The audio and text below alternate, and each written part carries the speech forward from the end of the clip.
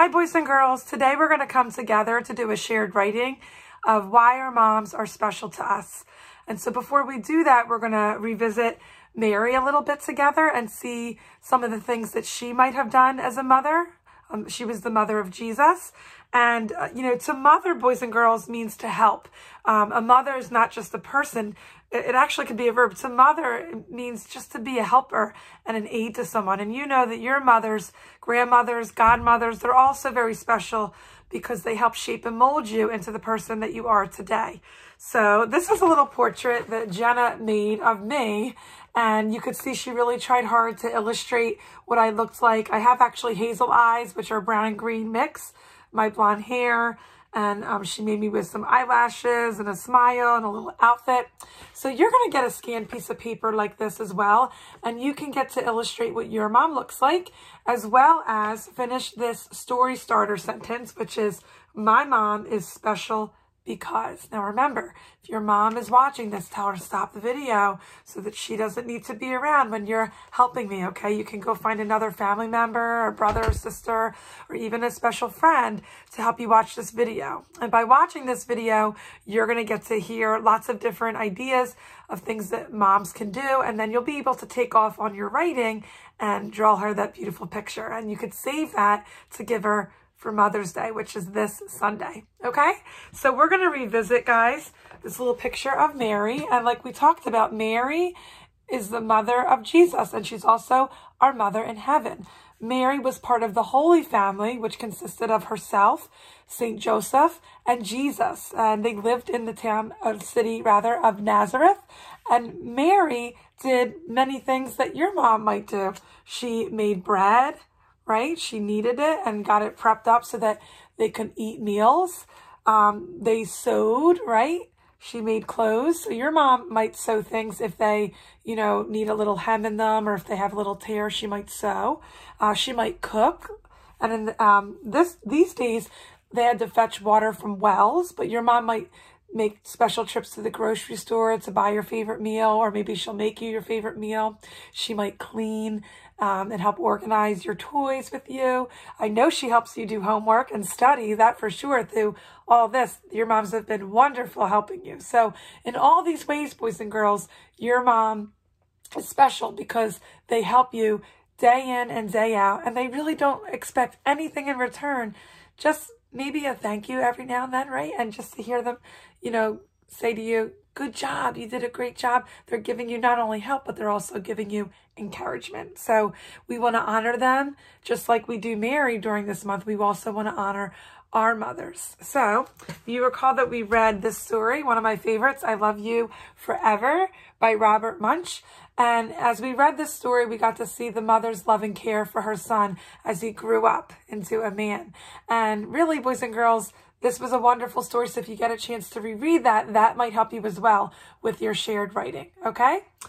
And I'm going to brainstorm with you now. And I did this by drawing a little heart because we love our moms. And I have the word mom, M-O-M, in the middle. So around here, we're going to try to think of verbs or actions, things that your moms do for you that make you feel loved. And maybe this could be why they're special to you, okay? So I know that one thing the woman in the story did, I Love You Forever. Remember when she had her little baby in her arms?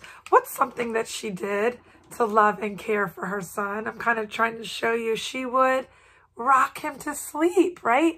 So when you were a baby, I'm sure your moms could show you videos or pictures of when you were little, and they helped do that for you. They rocked you to sleep, or maybe you cuddle with them, right? They show you love by cuddling. So I can write that as a verb.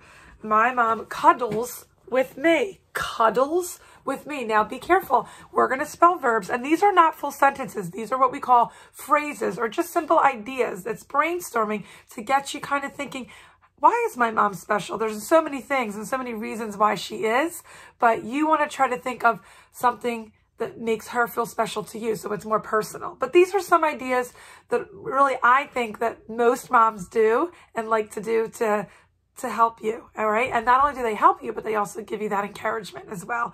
So I love, as a kid, when my mom would cuddle with me, And I'm going to put down that cap to help you stretch it out again. K-u-d-l. So let's try to spell it. Every mom likes to do this. Cuddle. Do you hear the short sound? Umbrella. U. Very good. D. Cuddle. Good. You might hear the L. I'm going to go, as we write these words, I will write them in red, the correct spelling. But just like I said, you're learning to become independent writers. So you just want to keep writing all the letters and sounds that you hear. Don't worry if you get stuck. Just keep going right on to write that word. And so that will help you through the writing process, okay? So moms like to cuddle, right? They like to cuddle with you. What else do moms do for you? What can they do? What's something that you think Mary would have done for Jesus? If he got hungry, what would she do to help him? Would she say, oh, Jesus, go out in the garden and just pick a tomato?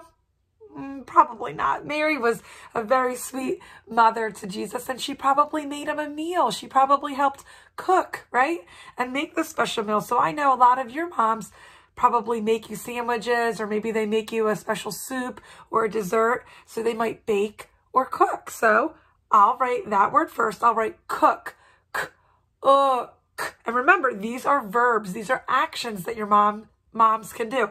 Cuddle is a verb, and so is cook. So help me spell. Maybe you hear that. That's actually k. Now, maybe you think it's this letter. Now, at the end, like I said, I will go. If you heard all those sounds, I'll go at the end and rewrite the word the way that the real spelling is, but we're just going to, as we independently write all those letters that we hear to match those sounds. Okay, what's another thing that your mom can do? Remember we said they can bake, right? They can bake and cook. I just made, they were really good. They were Betty Crocker, so it was just in a box, but I made brownies and the cookies, which were like in one. So we made the brownie batter first, and then Jenna and I got to put the dough, the cookie dough. Oh my gosh, it was delicious. It took a couple minutes to bake and cool off, but we had it as a snack last night. Yummy, yummy in my tummy. I like to bake, but I usually don't bake from scratch. But your moms might. Maybe they have a special mixer. Maybe they're great at making cakes. And that's wonderful. So we're going to write that verb. B-A-K. B-A-K. All right. So let's write that first letter. B. That's the letter B.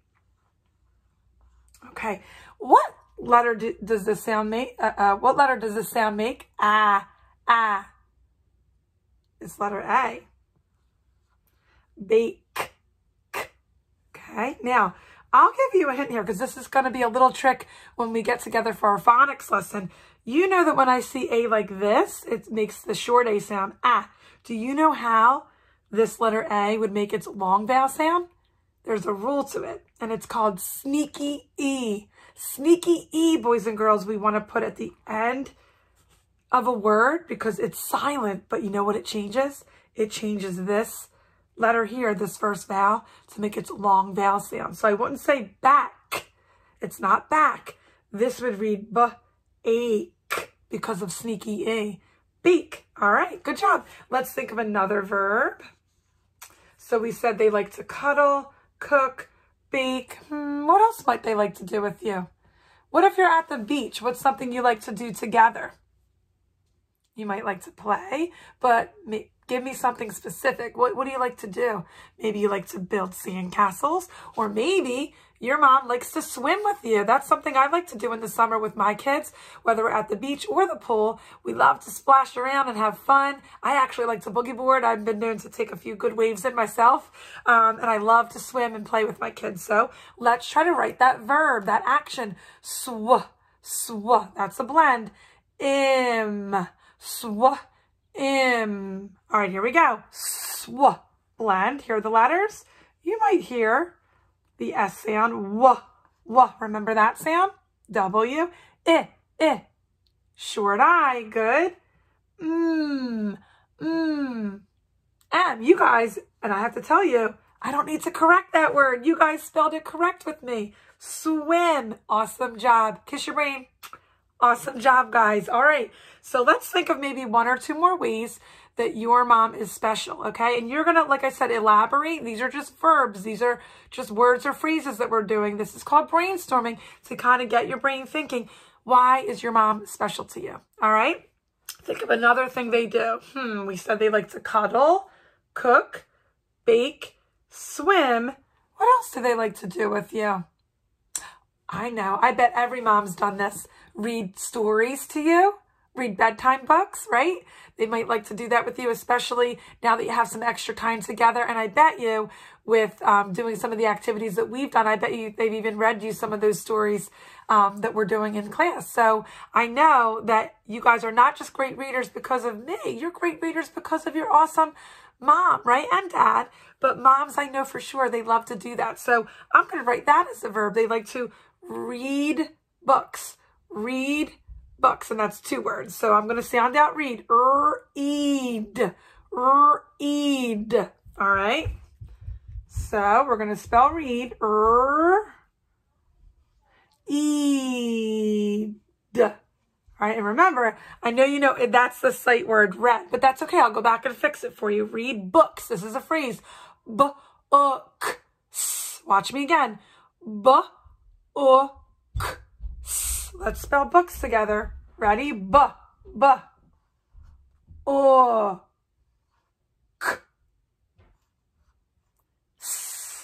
Awesome. And one more that I know your families do. As Catholics who I know are taking this time to pray to Mary, right, during the month of May, I bet you're also saying special prayers for your loved ones. So I know that mommies pray with you as well, and that's also an action. Let's try to spell that. Pray. Watch me again. It's a blend. Pray. Let's try it.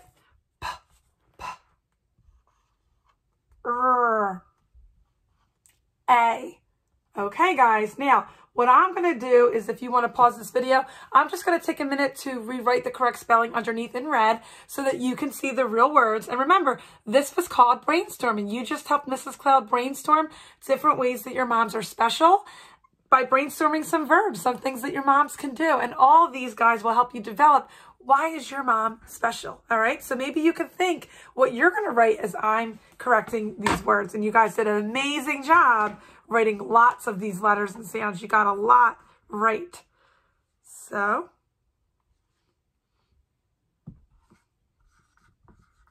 keep thinking, or maybe you could even think of what's your mom's favorite color, what's some different ways that you want to sketch her out, maybe in pencil first, and then you can use your markers or crayons.